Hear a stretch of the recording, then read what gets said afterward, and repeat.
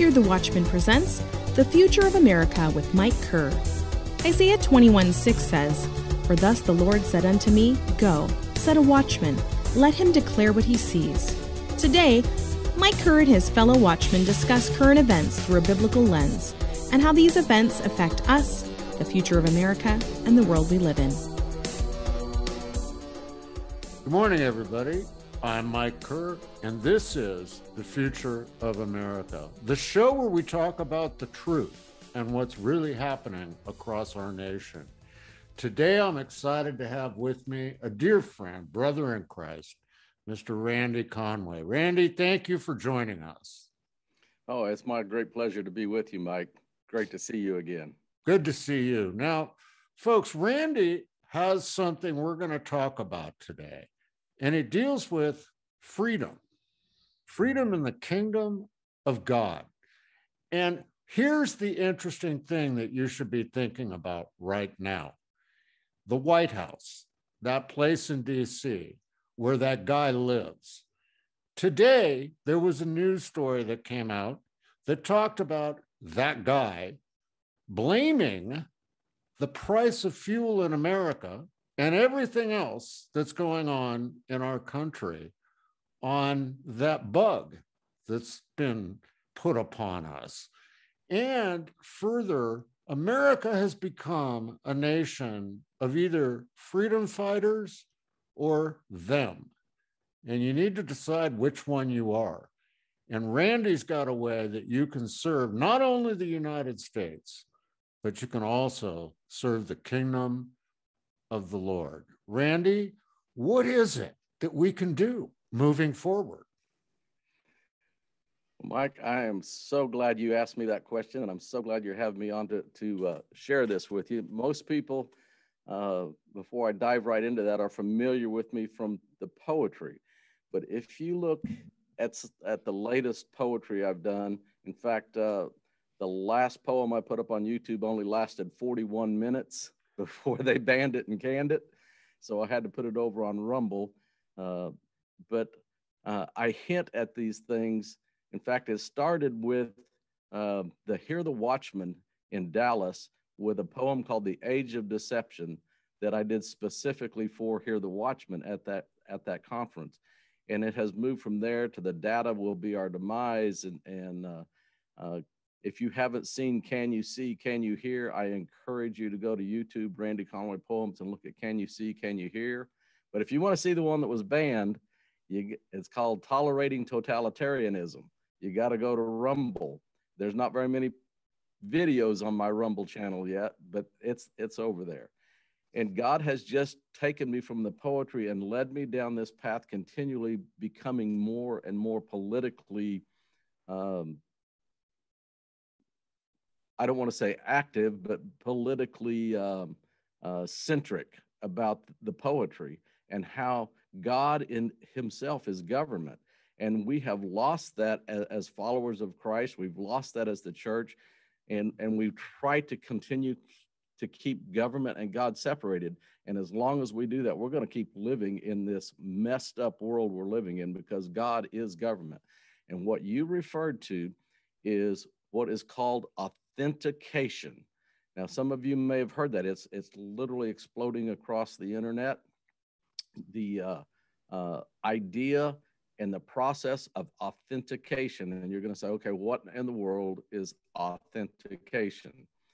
Well, authentication is exactly what it sounds like. It is becoming authentic, because what you and I didn't realize, that when we were born, our birth certificate is a financial instrument.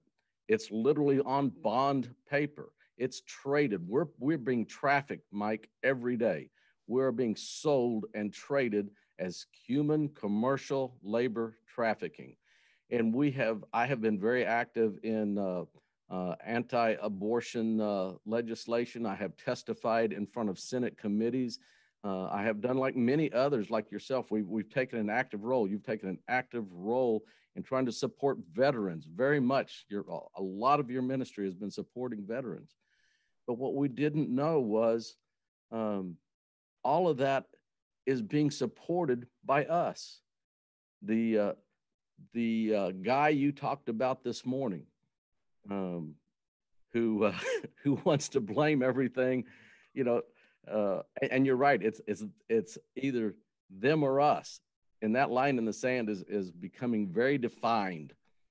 But we're supporting that all the time. You know, I can stand out on the street corner all I want with my sign, and I'm still funding that. When I found out I was funding this beast system, I was livid.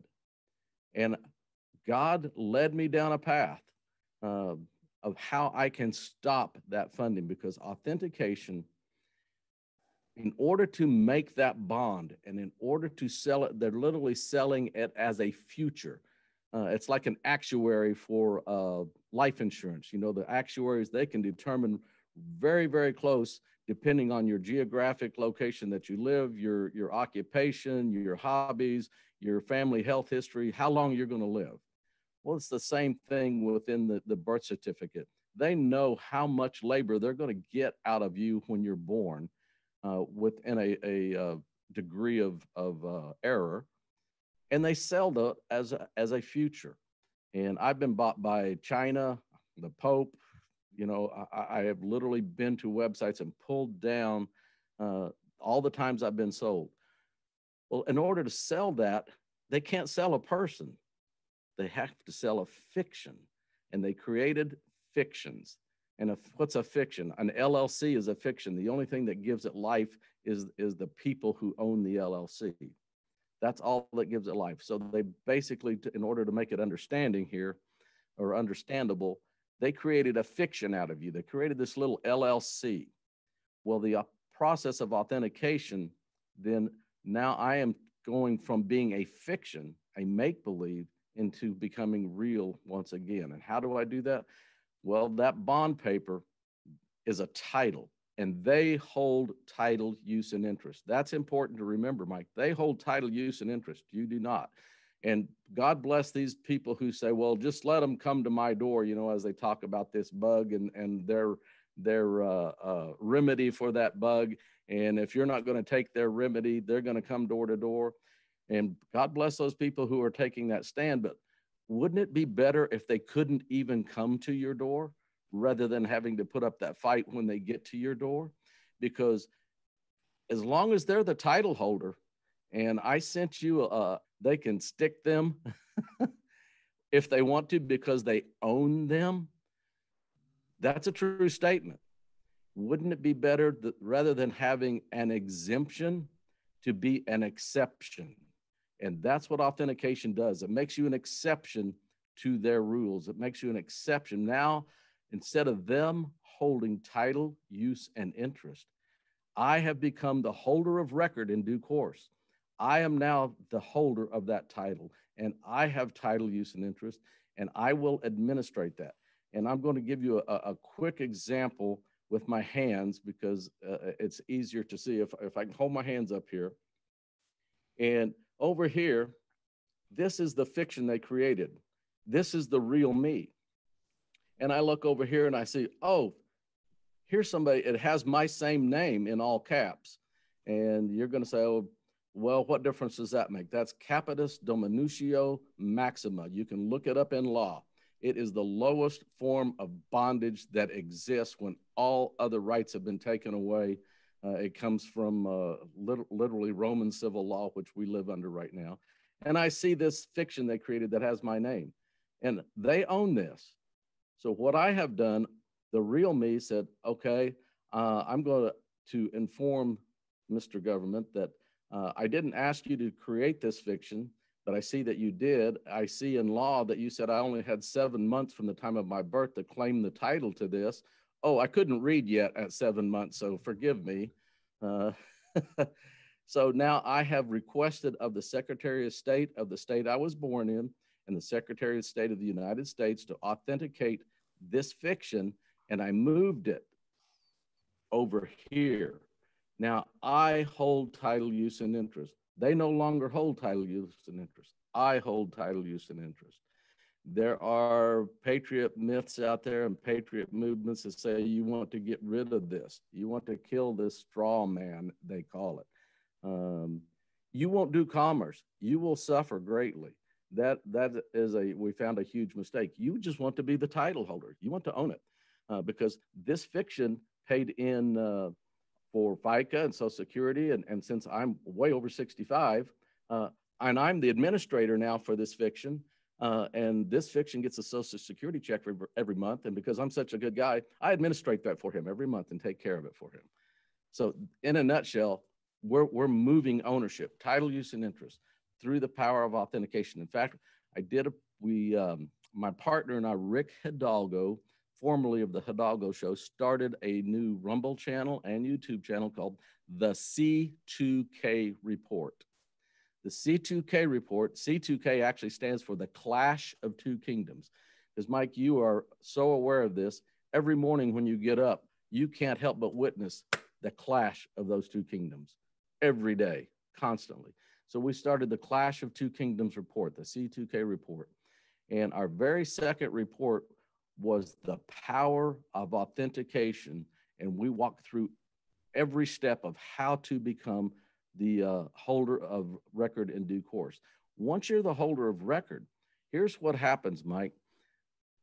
The former holder of record, they get notification that I'm now holding the original record, the original document.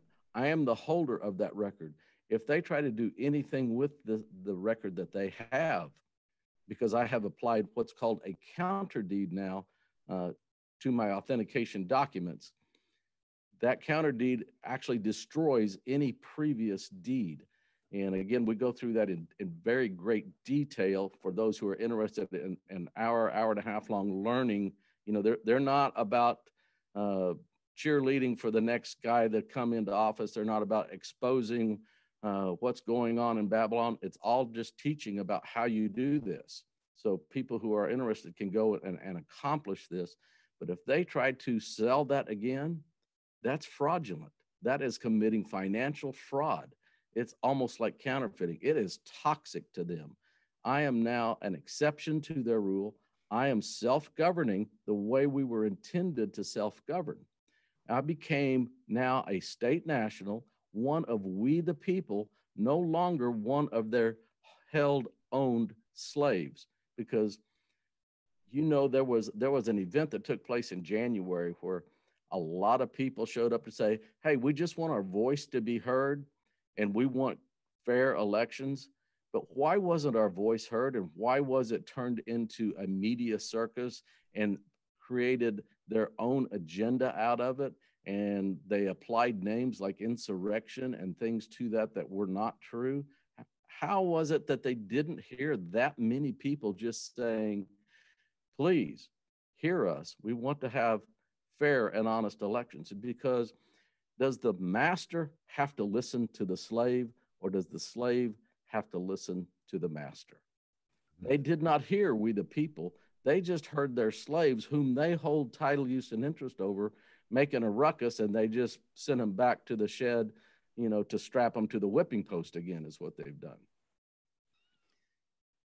Well, it Randy, is my goal. Randy, so let's sort of look at this a little bit. You're not saying I'm going to become sovereign and I'm going to move out to the Badlands all by myself and I won't obey any laws or the Constitution. You're just saying I'm taking back ownership of myself, so to speak. Oh, Mike, I am so glad you said that. I am so glad you said that, because there are so many good patriot movements, and I don't want to diss any of them, because they're researching and they're looking and they know something's wrong. But you're so right. I don't want to be some sovereign, because there's only one sovereign. He is the King of Kings and he is the Lord of Lords. And that takes them down a path of, one, you better have a law degree, you better have studied for the next 30 years and know every jot and tittle. I don't have that time or that desire. I am just taking ownership away from it. You explained it in a nutshell, in a single sentence, so perfectly. And this is not a sovereign citizens movement, although I do become sovereign in my house. I am outside. In fact, I have literally learned to sign documents with the government after my name. It literally states anytime that all caps name is used or my social security number is used, I literally sign by putting without the United States, without representation. And another shorter version is that I put UTA, which means under trust agreement. It doesn't mean I'm not a citizen. I'm more of a U.S. citizen now than I've ever been. I am back into being a, formerly we were Missourians or Virginians or Pennsylvanians or, whatever. One of the 50 states in union, and the government and the Constitution was a limiting document to the government, and we were responsible for each our own house. Now, I will tell you what sets this apart from other patriot movements. We're not writing documents and saying, look here, Mr. Secretary of State, or look here, Mr. President, look here at this document I wrote. So what? Authentication is literally something that is required, and it is a duty of the Secretary of State that you were born in and the Secretary of State of the United States. I'm going to hold up a copy of a document here in front of my camera, and I hope you see it. You see, that's issued to me by the United States Department of State. And down here in this corner, these are the codes and statutes and rules of procedure that require him to authenticate the documents I asked him to authenticate. So I'm requesting of them, they're giving it back to me, and it completely changes my status in their eyes. I am literally without their system. I am outside the Babylonian system. I have just taken the scripture, come out of her, my people, and made it tangible, not just a spiritual idea. I just took the scripture, be in the world, but not of the world, and took it from a spiritual concept to a livable reality. And I stopped that funding. I stopped them from selling my birth certificate over and over and over and funding who knows what, because I wasn't getting any of those funds. It sure wasn't going to, pay off any national debt. Who knows where that's going, brother? And what is being done with it? You're really on to something here, Randy. So look, if people want to get in touch with you and find out more about this, how do they reach you? You can reach us, in fact, answer any questions. We do not leave any question unanswered at the c2kreport.com. You can contact us there. The email is info@c2kreport.com.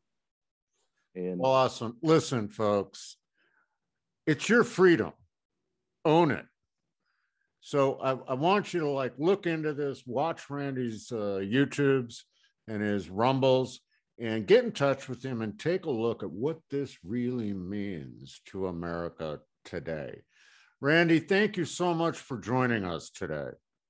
Oh, absolutely. Absolutely, brother. It's my great pleasure. And I'll tell you what, guys, we are going back to Dallas, Texas to put a Hear the Watchman conference on.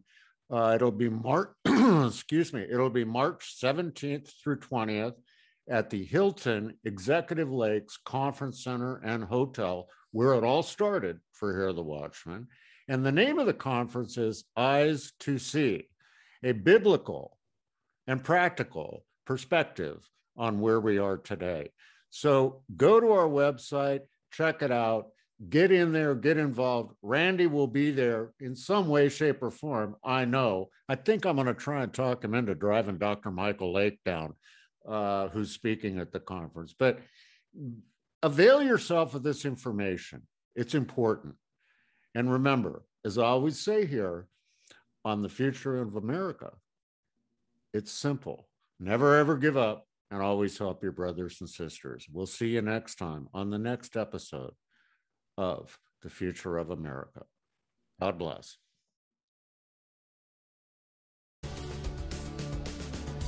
To support the work of Hear the Watchman, find a way to get involved, or learn more about upcoming events, visit our website at www.hearthewatchmanmen.com.